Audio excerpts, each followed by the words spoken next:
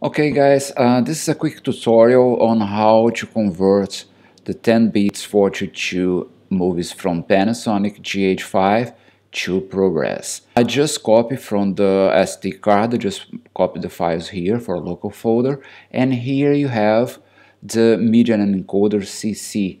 That's the Adobe Media Encoder.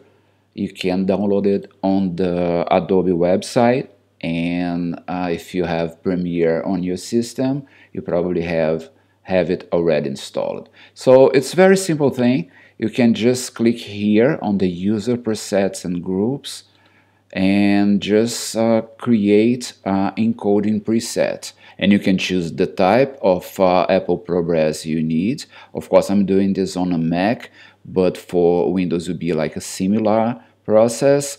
I basically have two presets. The first one will be on a higher settings, that will be the 42HQ, and the second one will be the Apple ProRes 42, the LT version. With the LT, I have very good results, but if you want to preserve higher quality, you can go with the HQ.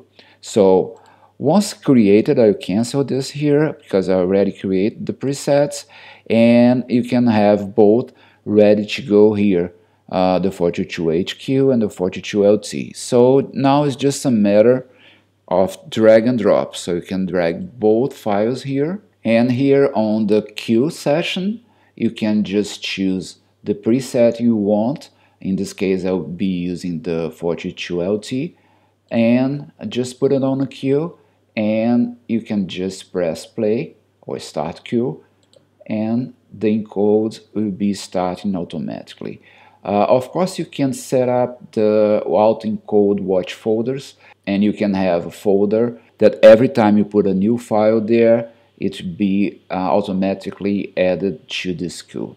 And of course, the time that it takes to encode will usually depend on your machine. So now I have both files here, and as you can see, the system already detects both 4.2 ProRes files. As you can see here, it doubles the size. This is the original file here, and this is the LT ProRes. If you use the HQ, probably you have an even bigger file. Okay, so if you just try to play it, it will be playing automatically, and you're ready to go with Final Cut or Premiere.